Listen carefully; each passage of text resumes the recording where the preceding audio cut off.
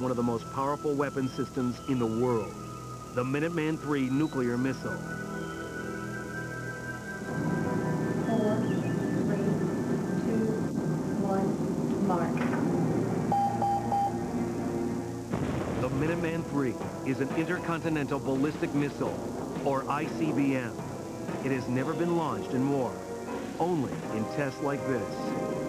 Each missile carries a warhead with 20 times the explosive power of the Hiroshima bomb.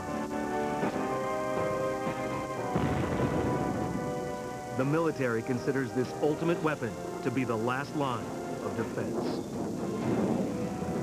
Granted, the Cold War is over, but there are still a lot of rogue nations out there, and we have to always be prepared because all it takes is one sleeping moment, and we're not here anymore. Captain Yvonne Bisselou is among an elite group of officers known as missileers, men and women who truly have their fingers on the button. The fate of a lot of lives hang in the balance of one weapon system. It's an extremely powerful weapon system. The missile system is strategically located across the northern Plains states. It's one of America's most closely guarded secrets. But we've been granted access inside the training facility, where the missileers prepare for nuclear war. F.E. Warren Air Force Base, Cheyenne, Wyoming.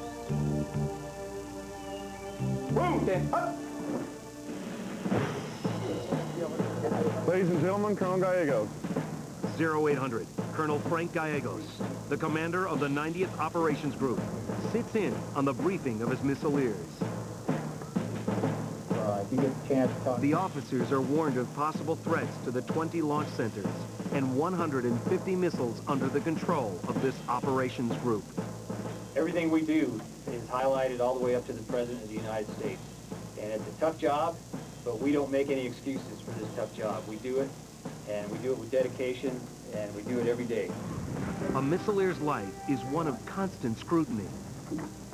Personal problems such as divorce or financial trouble could cause them to be pulled from duty until a military physician deems them emotionally stable.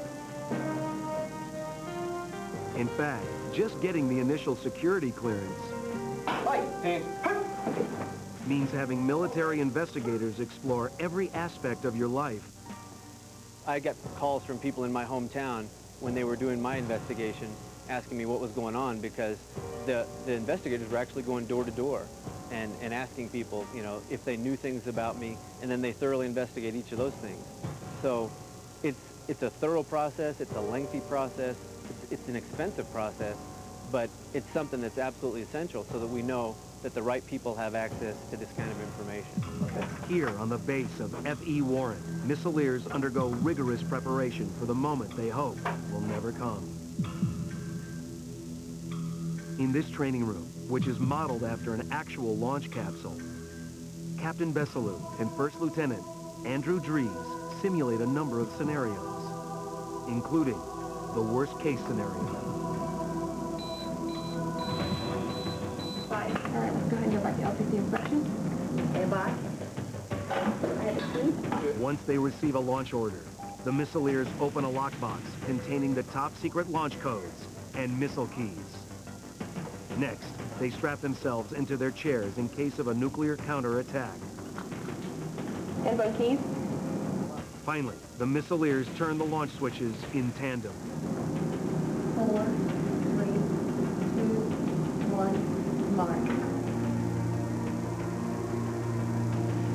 And the missiles are fired.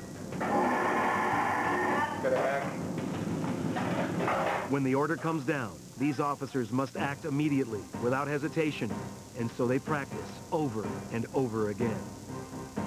I may have to kill, you know, possibly millions of people. And it's something I take to heart. It's something I think a lot about. But, you know, something I've accepted. Because that's what I've been trained to do. I'm part of the nation's defense. And if I couldn't turn keys, I shouldn't be here. Of course, this is only a training facility. But get ready, because the military has given us unprecedented authorization to take our cameras inside a real launch capsule. we are led to the outskirts of Dix, Nebraska. Heavily armed Air Force security forces and a barbed wire fence appear to guard little more than a couple of ranch houses. But don't be fooled by appearances.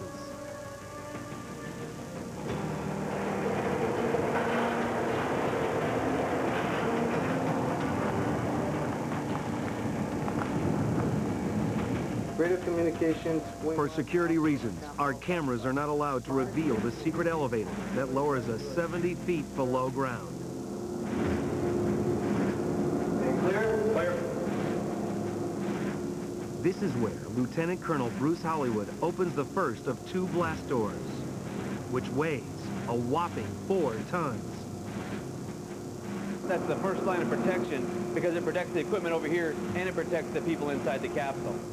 But wait, we're still not there yet. There's a second blast door. This one weighs 8 tons and can only be opened from within. This is the final and absolute last line of security. If someone defeated all of our security forces, all the additional security forces that would respond, and they got down here, they couldn't get through the next 8-ton blast door because it's 8 tons of reinforced steel and concrete. Stepping past this second blast door, we travel down a dark and narrow passageway leading to the launch capsule.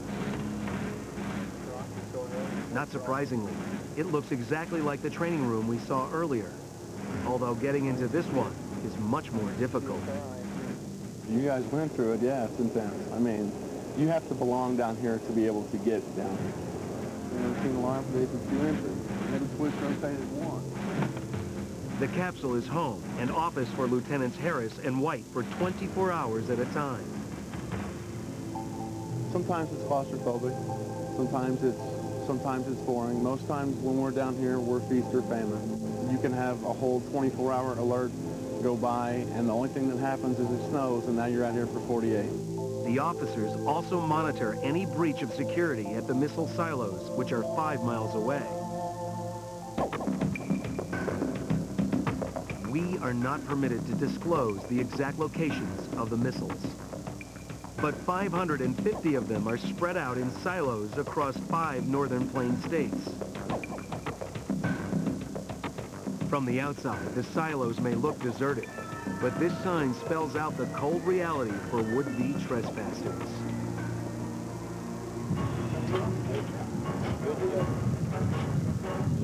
Under heavy guard, we are given rare access inside.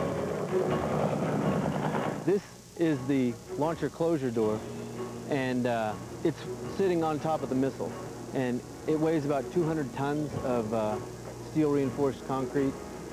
Looking around, we are surprised to find no security cameras or armed guards patrolling the silo. Just a single white pole. Incredibly, it's a motion detector, sensitive enough to perceive the slightest movement within hundreds of feet.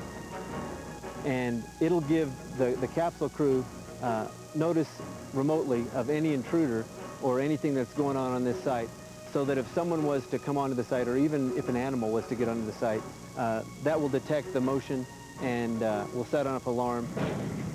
Should the alarm sound, security forces would mobilize and descend upon the missile silo from Huey helicopters and armored vehicles.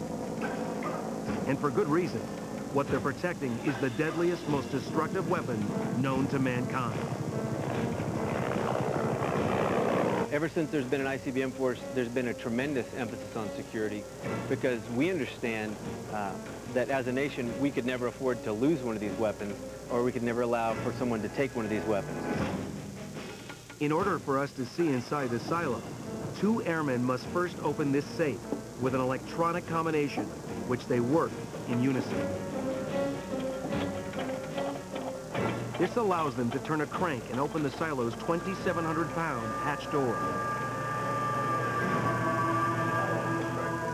Once inside, we get our first glimpse of the Minuteman III nuclear missile. It stands nearly 60 feet tall, weighs almost 80,000 pounds, and costs $7 million. With a top speed of 15,000 miles an hour, it could reach the former Soviet Union in less than 20 minutes. who control these massive weapons of destruction pray the day never comes that they have to launch the missiles. Over VHF. Last bucket. The people that operate missile systems are very much the unsung heroes of America. There's no ticker tape parade when these guys go back home after a day or after 3 days. It's not a sexy, it's not a glamorous job. We just go out and we do the job every day.